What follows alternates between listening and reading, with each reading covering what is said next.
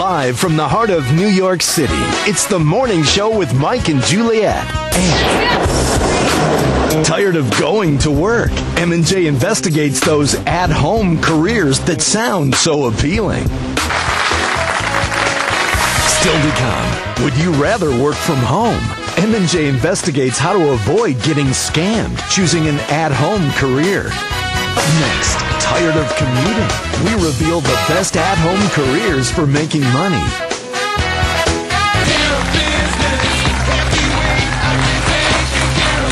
Oh, look at all these New Yorkers heading off to work on their morning commute. Do you hate your job? Do you want to not commute anymore? Do you want to just stay at your house? Don't want to leave that home of yours? There are more than 14 million Americans who get up every day, go to their jobs, and never leave their home.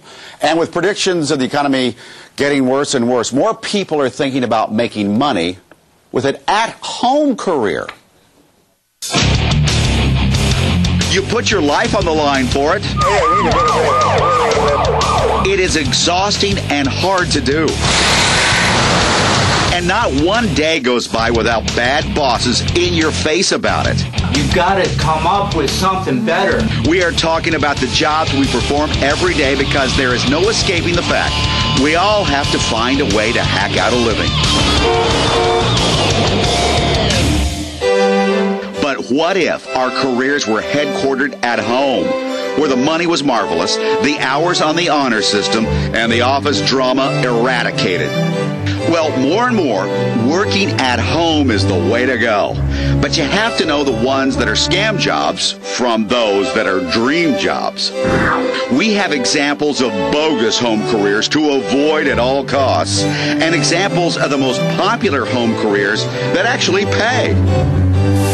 Joining us now is a woman who does have an at-home career, Lisa Hammond. Hi, Lisa. Hi. Now, Lisa lives on a farm in my home state of Kansas. That's right. You have 3 children. Yes. on that farm. Yes. But what's your at-home job when you come in from milking the cows? When I come in from milking the cows and cleaning out the barn stalls, I sit up at my home office and I'm a certified agent. I process calls for infomercials. So when you're sitting at home and you like what's on the screen and you make that call, you're calling me, sitting at home in my manure-covered boots. So if I want that mighty putty, that's right. I call and it's you that's going to pick up the phone? That's right. The call goes through his call center, it's routed to me, and I answer you. Okay, now you used to work at the Walmart. Right.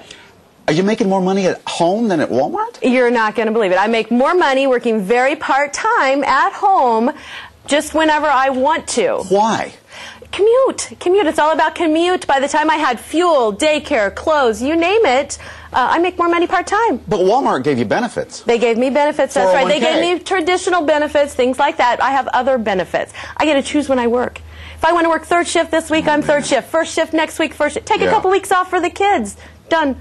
No problem. And again, you can smell like manure. And exactly, and you know that's a benefit. Yeah, well, yeah. You smell pretty good today, Thank though. you. Lisa, thanks I for washed, washing I up. showered, yeah. Did you look for these at-home jobs online ever? I did. You do Google searches, you come up with scams right and left. But I kept looking around on bulletin boards, doing my own research. Liveops.com kept coming up. Nothing negative about them. We'll tell you about the scams in the next segment, but Gayle here probably has a job for you because she's helping about 40,000 people around America with at-home jobs. Congratulations for that. Most of your 40,000 jobs that you've placed, what are they doing? We place virtual administrative assistants, and what a virtual assistant is she is, or he, could be a he, is an administrative assistant that works from their own home office. Why would a company want somebody they couldn't see? The cost savings, it's huge. We just did a study of our own company. We're 100% virtual. If we put all of the people that we have in a bricks and mortar office and worked that way, it would cost us about 8 times more than it does to have all of these people working from their own homes. Flexible hours again. Oh, yes, just like Lisa said. But why couldn't I just lie about the amount of hours I'm working? You know, you could, but it's on your honor. And a client is going to notice. If you mark down 3 hours for something that most people know are going to take 5 minutes, they're going to know. Yeah. How much education do I need to work with you? You just need to have good skills. You need to have good typing skills, good phone skills. high school education is plenty. In 10 seconds, what's the benefit? I don't get benefits by working at home. You don't, but again, more statistics for you. On average, our virtual assistants save 23 days per year by not playing in traffic. This was a study done by Undress for Success. Okay. They also don't put out approximately 1.79 metric tons of CO2 into the air. Gotcha. So, please put more of those stats on our website at MJShow.com. When we come back, what to avoid when looking for an at-home career. There are a bunch of scams out there, so be careful. And still to come, those miniature horses. Oh yeah, we are back here in New York City, Midtown Manhattan, for the morning show and our investigation of at-home careers. Right now, let's shift our focus to the scams, because they're out there, how to avoid them. Here is the president of the Better Business Bureau of Metro New York, Claire Rosenzweig. In our audience is a work-from-home scam victim, Jeff Berger. And back with us is Lisa Hammond, who likes her at-home career there in Kansas. And the CEO and founder of Team Double Click, Gayle Buske. Hey, Jeff.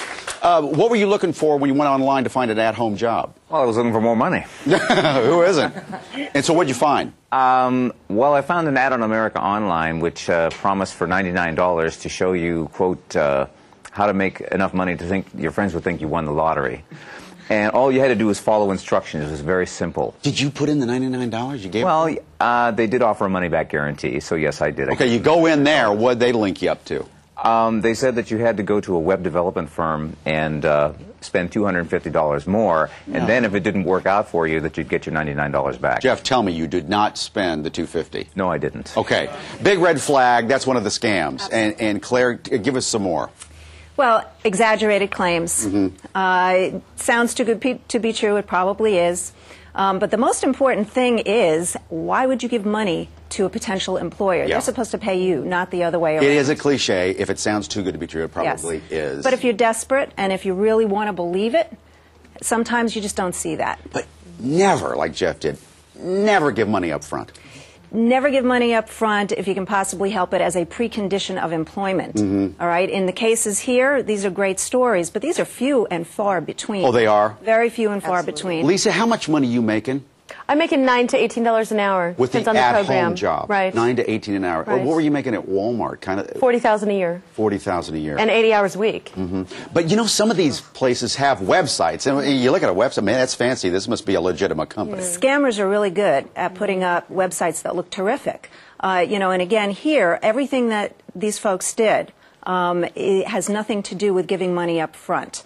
Okay, the work that you're doing, you know, you were an independent contractor. You are an independent contractor. Right. Basically, you want to ask lots of questions. If you know, just treat them like you would any employer. Ask lots of questions about what kind of job is it, how am I going to get paid, what's the deal here. Do your own research about Absolutely. the employer. Look at bbb.org. Always see what we say about a company before you give them money. Gayle, we want to give false hope here. You have 40,000 people that have gone to your website and found jobs.